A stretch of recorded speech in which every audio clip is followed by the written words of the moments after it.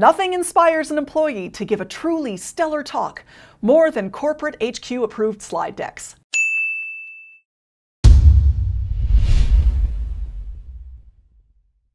Hello and welcome to Communication Q&A. I'm Lauren Sergi, and today we hear from Arav, who needs to find more joy in his sales presentations. Dear Lauren, I work with the sales team at a globally distributed company. My job involves giving a lot of presentations. I like speaking, but I'm really restricted on what I can do in these talks. The slide decks are created by our regional marketing department, and any changes we make require several layers of approval. Ugh. I think my presentations would be more effective and enjoyable if I personalized them. Yes, they would. But making my own slides or substantially changing the content isn't an option. Knowing these restrictions, how can I take these presentations and really make them my own, even though I'm not allowed to change much about them? Thanks for your time. Your videos have been very helpful. Arav. Thank you. I'm glad you find them helpful. Arav, your predicament with HQ-approved slide decks is a common one, especially among big companies like the one you work with. These controls do have a purpose. They're intended to keep branding and messages consistent, but they can really stifle people like you who want to do more with their presentations. Happily, you don't need to fiddle with the slide deck to inject your personality into these presentations.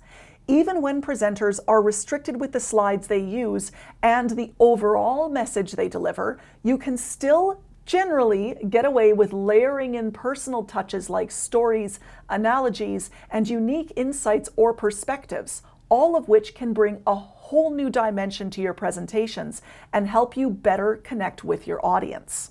For unique perspectives, I want you to ask yourself this question: how do I think differently about the topics or the products or services that I present about? What experiences or views do you have that let you approach these presentations from a different angle, one that doesn't necessarily show up in the slides or scripts you've been given?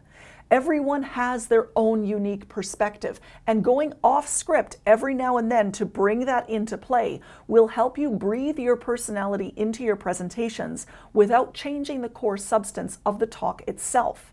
Your unique perspective and experiences can also help you insert personal stories or creative analogies at opportune moments.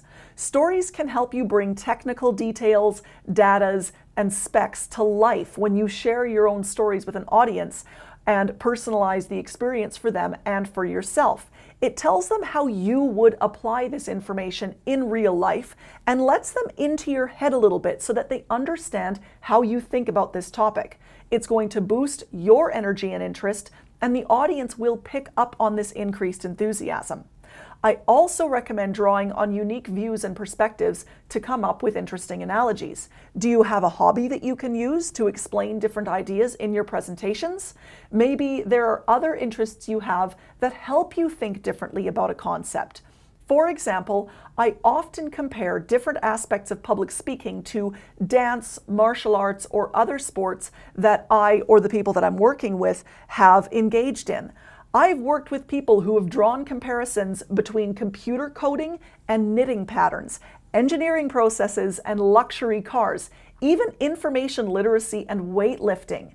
Again, these are their own experiences, their own interests that they use to weave new interesting stories and analogies that can be then incorporated into those corporate approved presentations in little off-scripts asides. And these work because they don't change the approved branding, the approved slides, or those stamp of approval messages that you're still expected to give out.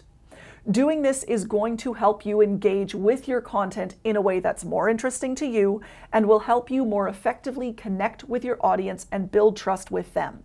After all, by letting them into your head and sharing your perspectives, you're letting them know that they're not just talking to some random cog, they're talking to Arav, a human being who cares about what you are doing and what they are experiencing, rather than just another corporate talking head. Arav, I hope this helps you bring your personality into your presentations in a way that won't ruffle any feathers at headquarters. And now, my audience, it's over to you. Do you have a unique analogy that you like to use when explaining a concept to others? Share it in the questions down below. If you found this video helpful, I'd be so grateful if you could click that like button so that other people can find this video more easily. Subscribe to my channel and, of course, hit that notification bell for updates. And make sure that you also find your way over to laurensergi.com and sign up to get my latest resources sent straight to your inbox. Thanks for stopping by, and I look forward to seeing you again soon on the next Communication Q&A.